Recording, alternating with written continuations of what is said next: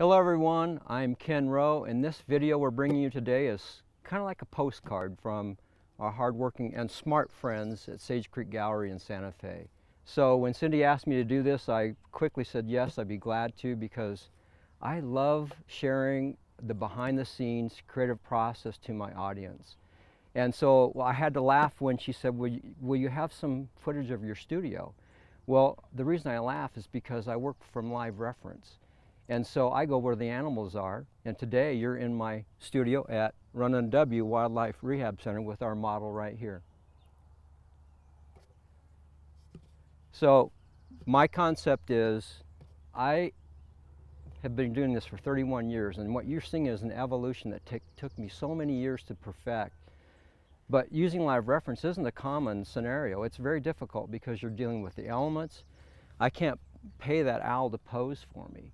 But I can't get life in my work, that spark of life that I'm hoping to get, without having life in front of me. So I basically am a glorified Xerox machine. I'm trying to copy and get all the information I can possibly assemble on the knowledge of these animals and translate that to my hands. And maybe that translation is the 10,000 hour theory they talk about.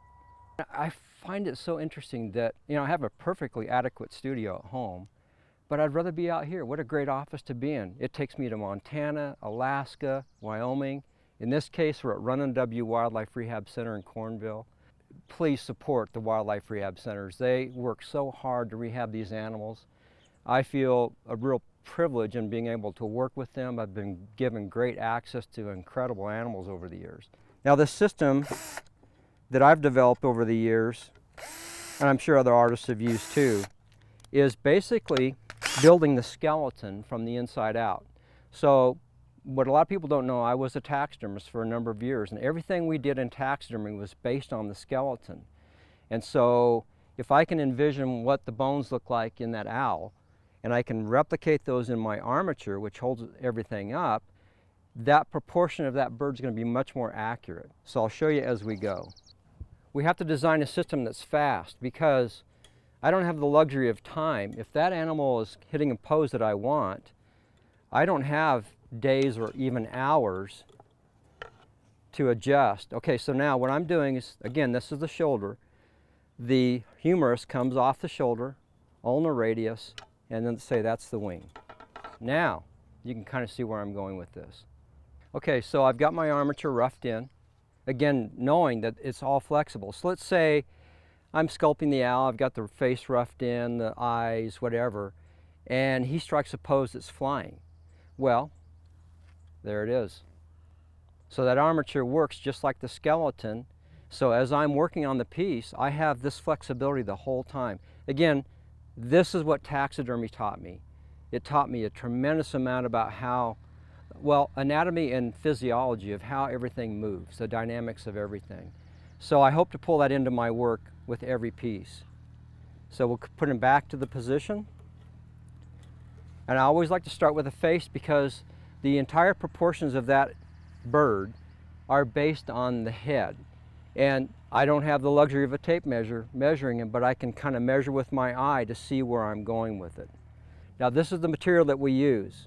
It's called plastiline, which is a wax-based material that does not cure. It's very forgiving.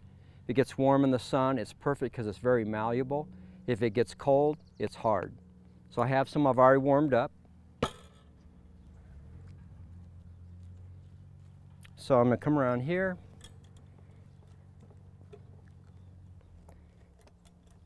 And start roughing in the head. Okay, so it's very rough, very crude, but let's say, well, we know an owl can turn his head, I don't know how many degrees. Let me lock this. I can move that head any way I want. I can make it looking down, I can make it looking up, I can even turn it clear around to his back. So that's the beauty of this material, being the annealed aluminum wire, and everything is flexible, and this moves kind of like flesh. So let's just say we fast forwarded in time, and I'm asked this question all the time: how much time would it take you to do a field study? And this is what I would call a field study. It's not done. But the answer to that would be probably 3 days and 31 years and 6 hours. This is a lifetime of experience trying to plug into what I'm deciphering from taxidermy years ago to what you see today. And I love working in the field because it makes my work more spontaneous. I don't have the luxury of time again, and if that owl strikes a pose that I like, I've got to capture it as quickly as possible. So that on that note, you're working on an instinctive level. And that's, I think, what all artists want to work on. You gather that knowledge, the 10,000 hours or more of knowledge, and you trust your instincts. So that's what you see here. So, well, a good case in point, I'm now working on a commission of a mountain lion piece. Probably 20 years ago, I got access to this mountain lion named Simba. So I sculpted a small version of it in the field that I casted in bronze.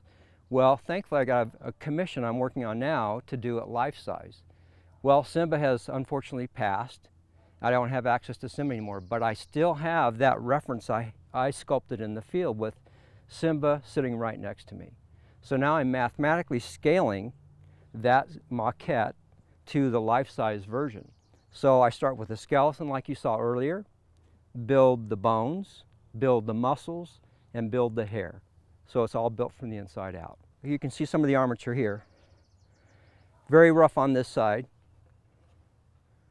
But the spontaneity is there. I'm just roughing in the hair pattern or the feather patterns.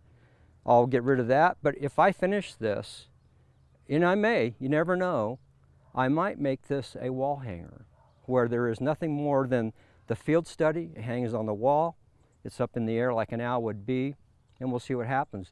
If it does, Sage Creek Gallery will let you know. So thank you for joining us. If you have any questions, call Sage Creek Gallery. They have a great website. And thank you for letting me into your homes.